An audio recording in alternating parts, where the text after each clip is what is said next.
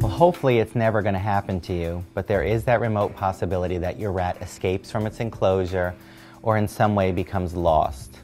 Hopefully you have an appropriate type of cage set up, that the rat is never left unattended loose in any environment, and that we're always paying attention to try to decrease the likelihood that they should ever escape, get loose, or become lost.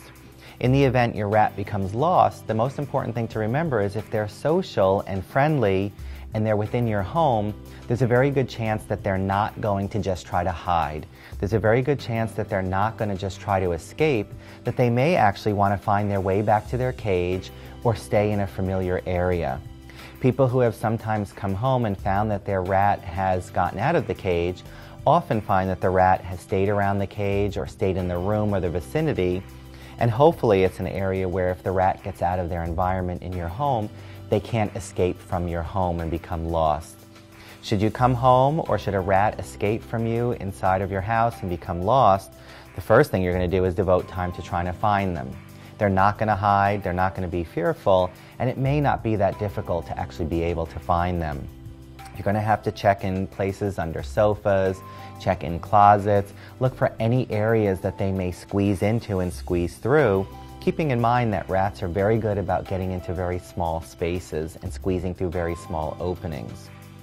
Ideally, if you're outside of your home and the rat were to become loose, hopefully this never happens if you're using an appropriate carrier. But if you were to lose your rat, chances are, if they can run and they can scamper off, there may be a good chance that they may be lost permanently. So, ideally, an appropriate cage door locks, an escape-proof environment, an escape-proof carrier are going to guarantee that this isn't something that happens. But should you find that your rat has somehow escaped their cage and gotten loose, you're going to have to devote some time to looking for them, hopefully finding them and returning them, and correcting how they may have gotten out of their cage. Remember that bar spacing in cages is very important. Cage locks and reinforced doors may be important for some rats, and making sure that nobody accidentally has come through and handled them and not put them back in the cage properly. If you lose them, chances are you'll find them exploring the home. They're very curious by nature.